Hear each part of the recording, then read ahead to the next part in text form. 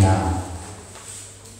In that light, Katika hiyo hali I want us to look at the death of Jesus Christ and its importance unto us.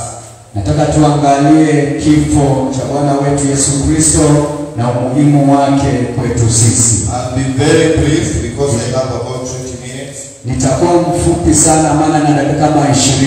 So I want maximum attention to you. Kwa hiyo ningependa tuwe waangalifu sana na wasikivu.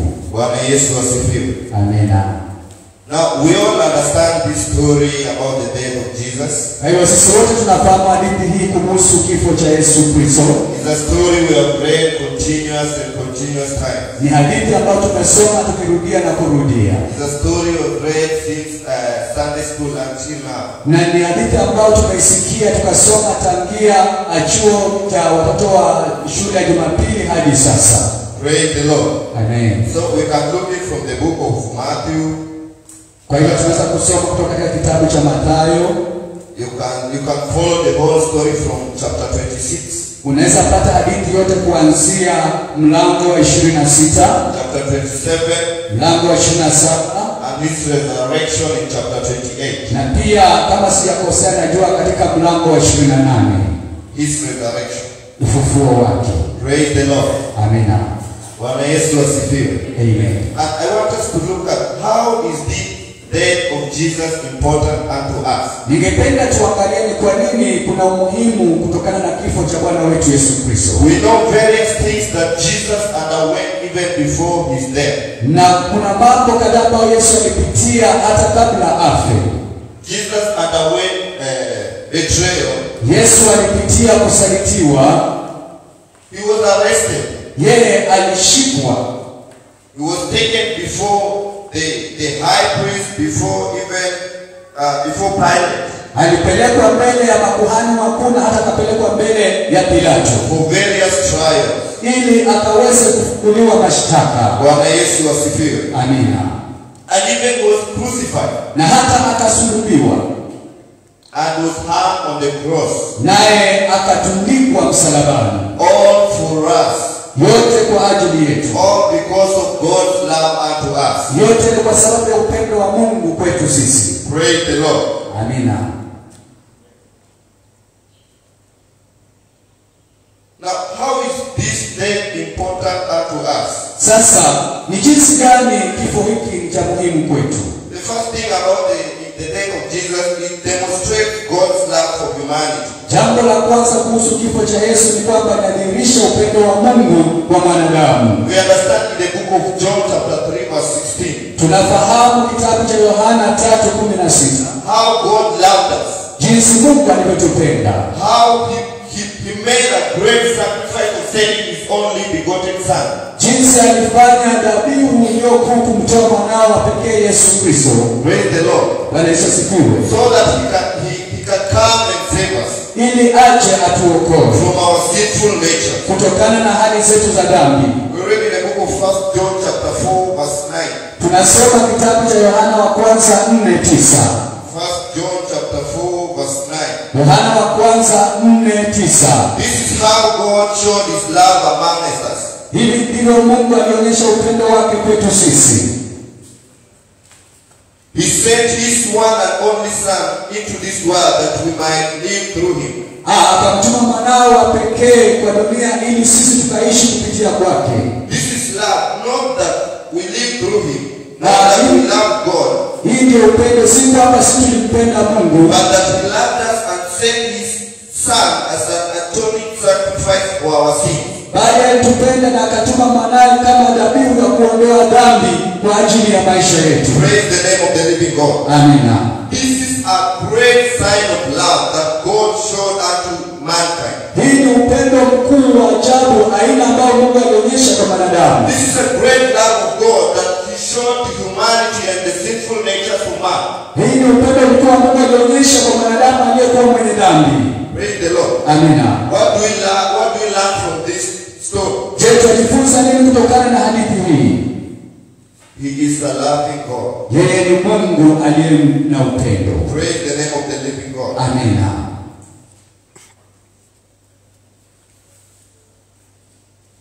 You know, he was willing to send his only son. Yeye alikuwa na haja ya kumtuma mwanawe Yesu The Kristo. Bible says that he looked in heaven. No one was willing to come and save us. Maandiko inasema mbingu ikakaa, lakini hakuna yeyote aliyekuwa anataka kuja kwa ajili yetu. But Jesus was there ready to come and save us. Lakini Yesu akawa pale tayari ili aje kutuokoa. The second thing about the death of Jesus, Jambo la pili kuhusu kifo cha Yesu, it serves an example for Christians to commit their life to the will of God. Inatuonyesha mfano ya Mkristo kuachilia ama kupeana maisha yake kwa Mungu. Bwana Yesu asifiwe. Amina. We read in this book of Matthew 26. Tunaposoma kwenye kitabu cha Mathayo 26 from 39 there. kuanzia 39 pale. Now we see here Jesus was praying on the Gethsemane. Tunaona hapa Yesu akiomba pale Gethsemane with his disciples. Akiwa na wanafunzi wake. Now Jesus knew what was coming before him. Na Yesu alifahamu kile ambacho kinakuja mbeleni. He knew the suffering that was going to happen to him. Alifahamu mateso ambayo anaenda kupitia. But what did he do? He said that God let me read first. He went a little further and fell on his face and prayed, saying, "Oh my Father, if it is possible, let this cup pass through me. Nevertheless, not as I will, but as you will." Amen. Also in verse 42 of that same chapter. Katika mstari wa 42. Again, a second time he went away and prayed, saying, "Oh my Father, if this cup cannot pass away from me unless I drink it, your will be done." Amen. Now, Jesus then is an example for Christians to accept the will of God to come through. Kwa hiyo kifo cha Yesu Kristo ni mfano kwa ajili ya Kristo kukubali mapenzi ya Mungu yatimie katika maisha yao. As Christians, we must be ready for the will of God to happen in our life. Kama Wakristo lazima tuwe tunahitaji ama tunatamani mapenzi ya Mungu kutendeka maishani mwetu. You know, Jesus had the power to resist this death. Unajua Yesu ana uwezo wa kupinga kifo chake. He's the Son of God. He had all the power to avoid this death and every suffering that he was aware. Yeye alikuwa na uwezo, maana ni mwana wa Mungu, wa kuepukana na mateso na kifo hiki. But he humbled and accepted the will of God to happen in his life. Lakini yeye alinyenyekea, akaitikia mapenzi ya Mungu kutendeka maishani mwake. So that through his death, ili kupitia kifo chake, mankind will be saved. Mwanadamu akaokolewa. Through his death, kupitia kifo chake, the gospel will continue. Injili ikaendelea. Bwana Yesu asifiwe. Amen. Imagine us preaching today when Jesus did not die and resurrect. Leo hii kama Yesu angekuwa amefufuka ama amekufa kafufuka, haungetupata kama tunahubiri. Will the gospel be as it is right now? Na kweli Injili ingekuwa jinsi ilivyo sasa hivi kweli. Bwana Yesu asifiwe. Amen. Tell your neighbor, accept the will of God to happen in your life. Ambie jirani, kubali mapenzi ya Mungu yatendeke maishani mwako. Do not resist the things of God to happen in your life. Usipinge mapenzi ya Mungu kutendeka maishani mwako. Bwana Yesu asifiwe. Amen. The third thing, it is a key concept of forgiveness of sins in Christianity. Jambo la tatu la kwamba ni kipengee ama ufunguo kusababisha msamaha katika maisha ya wanadamu. Now, this death of Jesus Christ, kwa hivyo kifo hiki cha Yesu Kristo, it means that Jesus has taken our sins. Inamaanisha kwamba Yesu amechukua dhambi zetu. And that we have now become free. Baada ya hiyo sasa sisi tumefanyika huru. Let's look in the book of that Matthew 27 verses 45. Tuangalie kitabu cha Mathayo 27 kuanzia 25. From the 6th hour until the 9th hour, darkness came over all the land. About the 9th hour, Jesus cried out in loud voice, "Eloi, Eloi, lama sabachthani," which means, my God, why have you forsaken me?" Praise the Lord. Amen. Now here, why is the darkness covering the earth? Ni kwa nini giza linafunika nchi? What do we mean by darkness covering the earth? Ama tunamaanisha nini wakati giza linafunika nchi? This is the hour Jesus was now dying. Hii ni saa Yesu alikuwa anakufa. And he was very dirty. Na alikuwa mchafu. Because because of our sin. kwa sababu ya dhambi zetu. Praise the Lord. The Bible says that sin separates us from God. Biblia inasema kwamba dhambi zinatutenga na Mungu. That's why you are seeing Jesus crying here after this, after verse 46. Na ndio maana unaona Yesu analia hapa baada ya mstari wa 46. He's crying, my God, why have you forsaken me? Analia, Mungu wangu, mbona umeniacha? Because Jesus now was loaded with our sins. Maana Yesu alikuwa amebebeshwa mzigo wa dhambi zetu. And God does not sit where there is sin. Na Mungu naye hakai mahali palipo na dhambi. Praise the name of the living God. Amen. God does not dwell where sin is. Mungu hadumu mahali ambapo dhambi ziko. That's why he had to depart from Jesus. Ndio maana ilibidi ajitenganishe na Yesu. That's why his presence was not with Jesus. Na ndio maana uwepo wake haukuwa na Yesu. Bwana Yesu asifiwe. Amina. That was a great sacrifice for us. Hiyo ni kujitolea mkuu kwa ajili yetu. Taking our sins. Yaani kuchukua dhambi zetu. Taking our sinful nature. Kuchukua hali zetu za wanadamu za dhambi. That is why it pains God so much. Ndio maana inamweka Mungu chungu sana when we return back to our sinful moment. wakati ambapo tunarudia hali zetu za dhambi. When we fall back to sin. Wakati ambapo tunaanguka katika dhambi. Bwana Yesu asifiwe. Amina. Because he carried our sins. Maana alibeba dhambi zetu. And made him even to be separated from his own son. Na ikafanyika hata yeye atenganishwe na mwanawe Yesu Kristo. Bwana Yesu asifiwe. Amina. Ambia jirani yako tusimrudishe Yesu msalabani. Usimrudishe Yesu msalabani. Kwa kutenda dhambi. Kwa kutenda dhambi. Praise the Lord. Amen.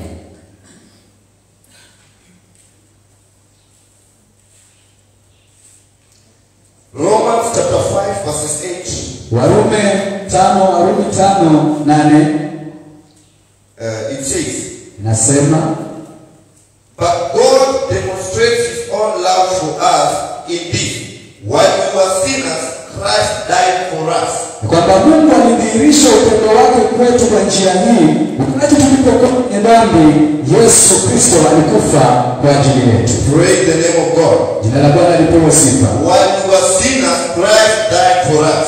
Wakati tulipokuwa tungali kwenye dhambi, Yesu Kristo alitufia. So when you are born again and become a Christian, Kwa hivyo unapookoka na kufanyika Mkristo, you must not again go back in your sinful nature. haitakani ukaweza kurudia tena mtu wako wa kale wa dhambi. Because Christ died for our sins. Kwa sababu Kristo alikufia dhambi zetu. And we are now free. Na sasa tuko watu ambao tuko huru. So let us not go back to creating and building up sins in our heart. Kwa hivyo tusirudie tena hali ya kujenga na kuleta dhambi katika mioyo zetu. Praise the name of the living God. Jina la Bwana lipewe sifa. Imagine if the Bible was written. Hebu fikiria kama maandiko ama Biblia ingeandikwa. There's a point where Paul. Kuna kiwango ambacho Paulo alisema. So Saul was a sinner, right? Paulo ambaye alikuwa Saulo alikuwa mwenye dhambi. He was even persecuting God's people. Maana pia alikuwa na hukumu na kuwatesa watu wa Mungu. Now imagine the Bible is telling us that God found Saul. Na Biblia inatuambia kwamba Mungu akamtafuta Paulo akampata. Struck his eyes. Akapiga upofu macho yake. Came and forgave him and called his name Paul. Na akaja akamsamehe, akabadilisha jina lake kutoka Saulo ikawa Paulo. But imagine then going to the next chapter, the Bible is telling us again Paul sins. Na tunapoenda katika kipengele kingine tunapata inatuambia ya kwamba Paulo akatenda dhambi tena. Again God forgives him. Hata Mungu akamsamehe tena. Then he goes back to the ways of the Lord. Tena akarudi katika njia za Bwana.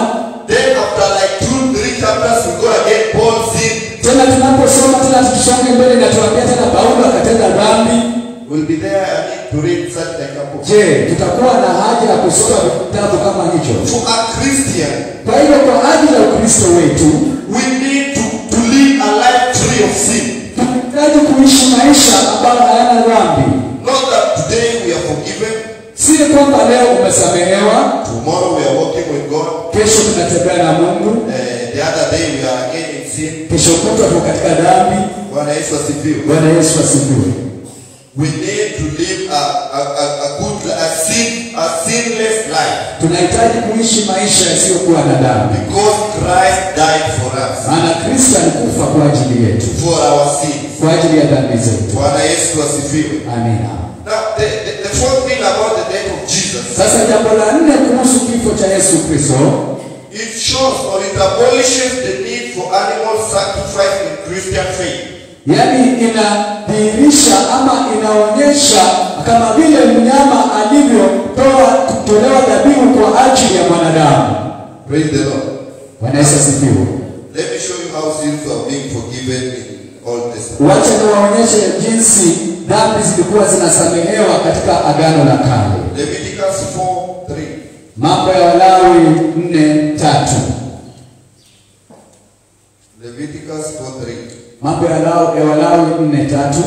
Now here, if the anointed priest sin, bringing guilt on the people, he must bring to the Lord a young bull without defect as a sign of offering for the sin committed. He is to present the bull at the entrance. He is to lay the hand there, he will be forgiven. That was the priest.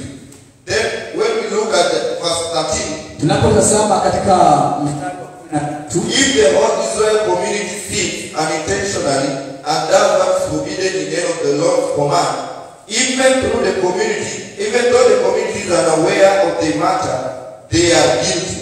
When they become aware of the sin they committed, the assembly must bring a young bull as a sin offering and present it before the tent of the meeting. That was now a whole community. Ilikuwa kuhusu jamii yote. When we go in verse 22, tunapoingia katika mstari wa 22, when the leader sins unintentionally and does what is forbidden in any of the commands of the Lord, he is guilty. When he is aware of his sin, he must bring his offering a male goat without defect. Then lastly, verse 27, 27, if a member of the community sins unintentionally and does what is forbidden in any of the Lord's command, he is guilty. When he is made aware of his sin, he must bring his offering for the sin he committed, a female goat. Praise the Lord. Amen. Now we see here in the Old Testament there were so many things: the goat, female goat, male goat. Tunaona hapa katika Agano la Kale kulikuwa na wanyama tofauti wa kike, wa kiume, wale wachanga. It was a sin offering. Ilikuwa ni kwa ajili ya kuondoa dhambi. Praise the Lord. Amen. By the death of Jesus Christ, lakini kwa kifo cha Bwana wetu Yesu Kristo, such like things were abolished. Sasa vitu kama hizo zikaondolewa. Praise the Lord. Bwana Yesu asifiwe. Because his death meant that we are saved through him. Maana kupitia kwa kifo chake sisi tumeokolewa. Our sins are forgiven through his death. Dhambi zetu zimesamehewa kupitia kwa kifo chake. There is no need for a priest or someone else to go and make offerings on our behalf. Hatuna hitaji tena ya kuhani ama mtu mwingine kwenda kutoa mnyama sadaka kwa sababu yetu. Praise the name of the living God. Amen. Also we look in the book of Hebrews chapter 10 verse 17. Tunapotazama pia kitabu cha Waebrania 10:17. Hebrews 10:17. Waebrania 10:17. Then he had their sins and lawless acts I will remember no more. Next. And where these have been forgiven, sacrifice for sin is no longer necessary. Amen. Praise the Lord. Bwana Yesu asifiwe. The sacrifice for sin right now is not necessary. Sasa kutoa dhabihu kwa ajili ya dhambi saa hizi haitajiki. Because of the death of Jesus Christ on the cross. Kwa sababu ya kifo cha Bwana wetu Yesu Kristo msalabani. So this is not something to joke with. Kwa hivyo hii si jambo la kufanyia mzaha. This is not something that now we will be walking with a process or whatever. Hii si jambo la siku tembea tukiwa tumebebeshwa msalaba ama nini. I'm saying we are celebrating the death of Jesus. Na kusema tunasherehekea kifo cha Bwana wetu Yesu Kristo. It is something we must see deeper within us. Ni kitu ambacho tunahitaji kuona kilindini ndani yetu. It is something we must understand deeper. Ni kitu ambacho tunahitaji kuona ufahamu ndani. Praise the Lord. Amen. The second last point. Kipengele hapa kinapata kile cha mwisho. Through his death, Jesus made salvation and eternal life available to all people. Kupitia kifo chake Yesu akafanya wokovu na maisha ya milele kupatikana kupitia watu. He made salvation and eternal life available to all people. Sasa akafanya ya kwamba uzima ama wokovu na maisha ya milele kupatikana kwa watu wote. Remember in his death. Kumbuka kwa kifo chake,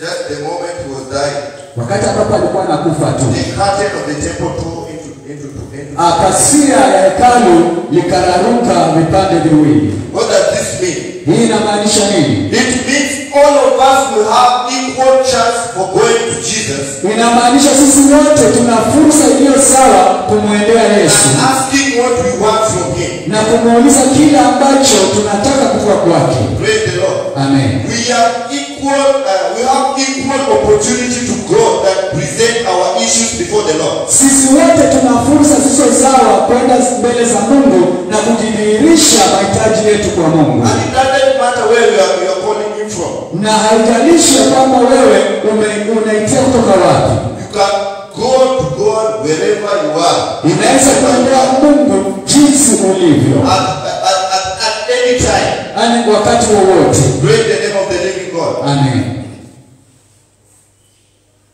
Jesus made salvation and eternal life available to all people.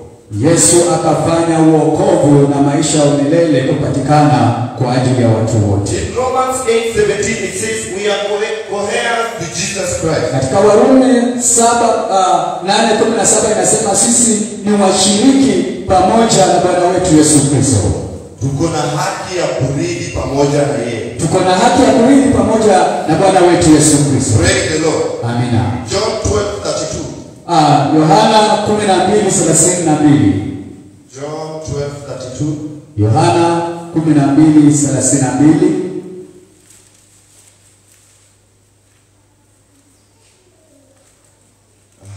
It says, but I, when I'm lifted up from the earth, I will draw all men to myself. Kwamba mimi nikiinuliwa hapa chini duniani nitajivutia watu wengi kwa ajili yangu. That through his death, kwamba kupitia kifo chake all men will be drawn to him. Watu wote watavutwa kwenda kwake. Now this morning you have a chance to be drawn to God. Kwa hivyo siku ya leo una nafasi ya kuvutwa kwa Mungu. You have a chance ya kwenda kusemezana na Mungu. Una nafasi ya kwenda kusemezana na Mungu. Wewe na yeye direct. Wewe na yeye. Because it's available for all of us. Kwa sababu inapatikana kwa sisi wote. Praise the Lord. Amen. Also Romans 5:9. Na pia katika Warumi 5:9. Since we have now been justified by his blood, how much more shall we be saved from God's wrath through him? For if we were God's enemies, we were reconciled to him through the death of his son. How much more, having been reconciled, shall we be saved through his life? Amen. Now, we shall be saved through his life. Kwa hiyo tutaokolewa kupitia kwa maisha yake. Because we have been reconciled to him. Maana tumepatanishwa kwake. Now, remember when first man sinned. Kumbuka wakati mwanadamu wa kwanza alitenda dhambi, God brought that enmity between him.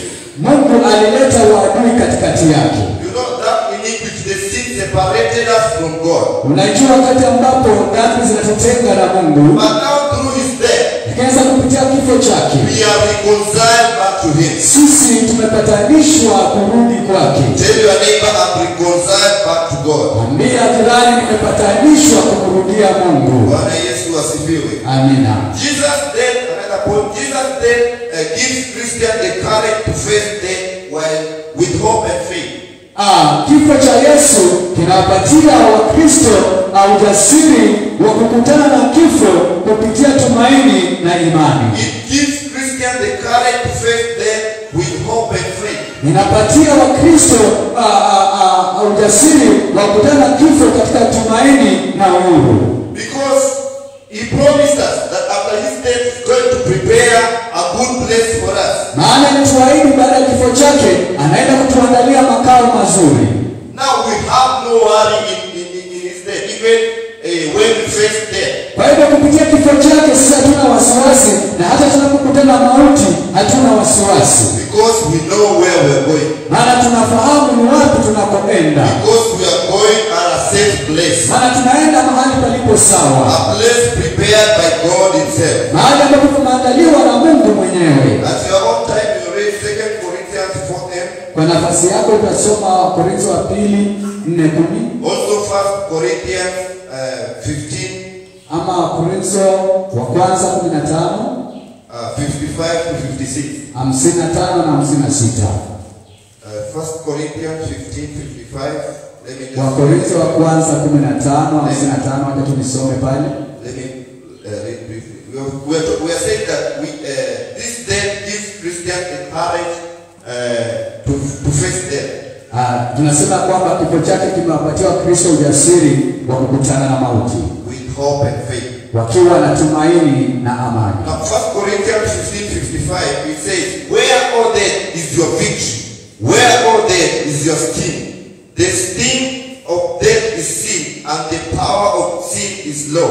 But thanks to God, he gives us victory through our Lord Jesus Christ. Therefore, my dear brothers, stand firm. Let nothing move you. Always give yourself fully to the work of the Lord, because you know that your labor in the Lord is not in vain. Praise the Lord. Amen. Now we have victory even in death. Sasa tuna ushindi hata katika mauti. Through the death of Jesus Christ. Kupitia kifo cha Bwana wetu Yesu Kristo.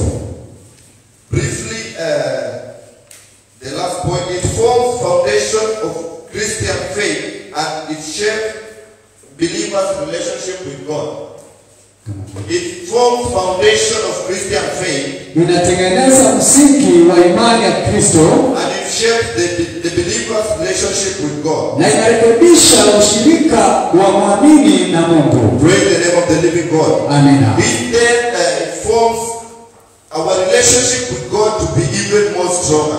Kifo chake kinafanya ushirika wetu na Mungu kuwa wenye nguvu. Because God invested in his own son. Maana Mungu aliongeza kwa mwanawe pekee Yesu Kristo Our sin. kwa ajili ya maisha yetu. Praise the name of the living God. Amina. Now when someone invests in you, unaona mtu anapoongeza ndani mwako, he's trying to create a strong relationship between you and him. Anajaribu kufanya uhusiano wenye nguvu katikati yako wewe na yeye. Bwana Yesu asifiwe. Amina.